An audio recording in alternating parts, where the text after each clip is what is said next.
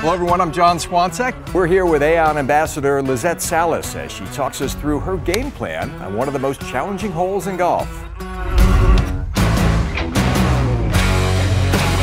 Okay, Lizette, big par 5 ahead of us and a little more volatility than normal to manage with these conditions today. So what's the strategy here as we face this challenge? Well, I think for me, commitment is a really big factor. Just to stay in play and to give yourself a good angle for your layup is a good approach to this hole. My preparation starts before I head to a tournament.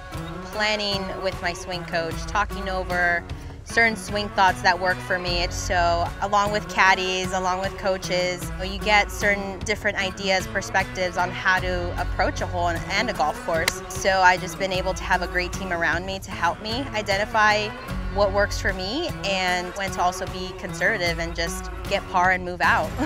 So when I get to my second shot, this is where I start thinking or start looking at the pin location, which angle would best suit my game with my draw, and obviously just pick a number that I like and just commit to the shot.